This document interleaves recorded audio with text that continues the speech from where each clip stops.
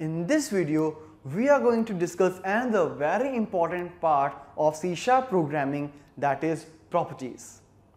As in the previous video, we have already separated the different code in the different classes.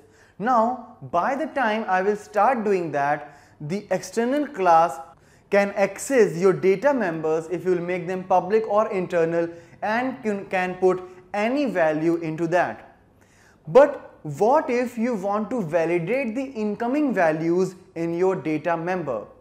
We can use property in that particular situation, as property here will provide the restricted access for the data members to the external classes. Let's take an example. If I want to take a class called accounts in which I have some interest rate or initial amount like things, I want to create the initial amount as float in which user can enter any amount, maybe negative as well. But I want like only positive values, and that must be greater than any particular number like 1000 can be accepted. But if you will enter anything less than 1000, that must not be taken. So we can put such validations by using the properties, as properties are also a class member which will get a name, and we will define them with the set and get accessor for putting the validations. Whenever you will be providing any value to a particular data member, at that time this set accessor will be in action, and by the time you will be retrieving the value, the get accessor will be in action. So while assigning, you can put some logical implementation here in set so that only the required value should be taken, and if the value is not valid or we are not supposed to take such values, we will reject that value. So let's see it practically, how can we implement the properties here.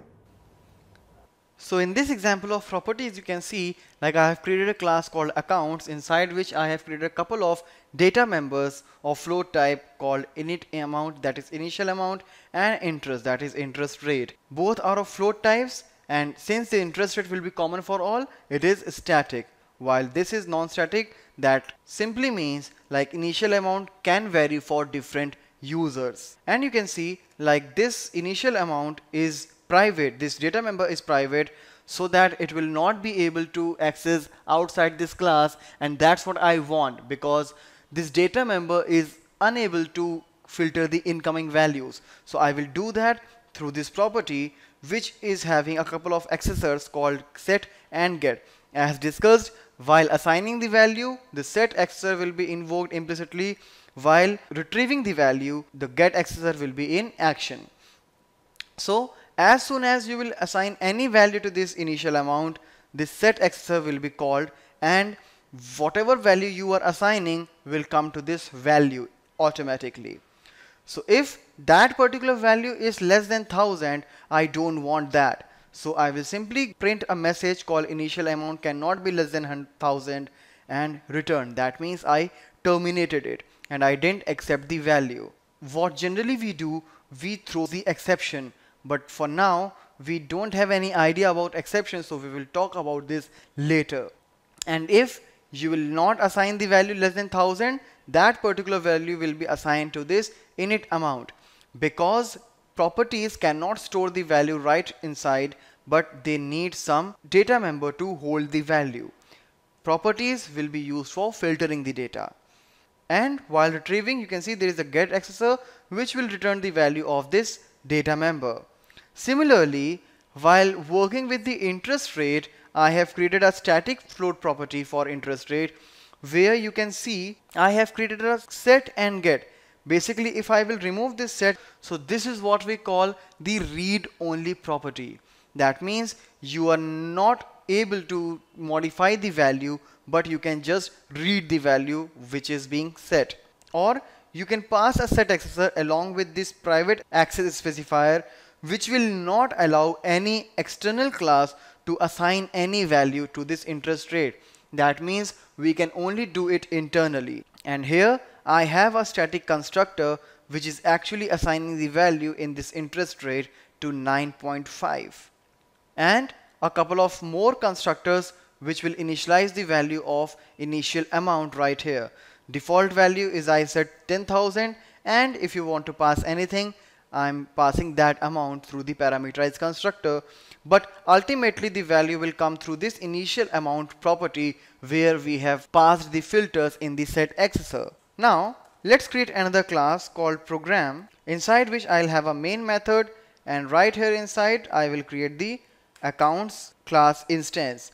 Let's say AC1 is equal to new accounts, and here inside if I will pass any value to this initial amount, let's say 500, let's see what happens. So as the message I have sent from the set accessor, initial amount cannot be less than 1000, and it terminated the program. But if I'll enter something greater than 1000, it will accept it and will not give any message. If you will not assign anything, there is a default constructor which will pass the particular value, or you can do the same thing from here as well, because I do have one parameterized constructor. Now let's talk about the static member, that is interest rate. If I want to assign any value right here, like I can access the interest rate because it's a public property, but if I will try to modify the value, I will get an error message stating property or indexer interest rate cannot be used to the context because the set accessor is inaccessible. Because the set accessor is private, it is not accessible outside the class, and since you cannot assign any value from external environment. But you can definitely read the value anytime you want, like initial amount and accounts.interest rate. So as you can see, I can access both the values right like that.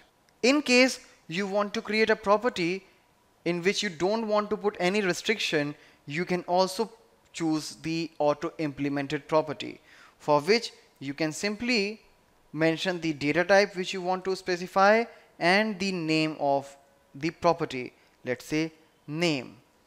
Suppose I don't want to specify any validations right here, but now in standard C# programming, properties are the standard way to provide a value outside the class. So for that I require a property, but here by the help of this auto implemented property, you see I don't have to define the set and get logics right here. Rather I can just simply access it anywhere outside this class. Alright, so this is how you can start working with the properties and can specify the required validations you want to pass.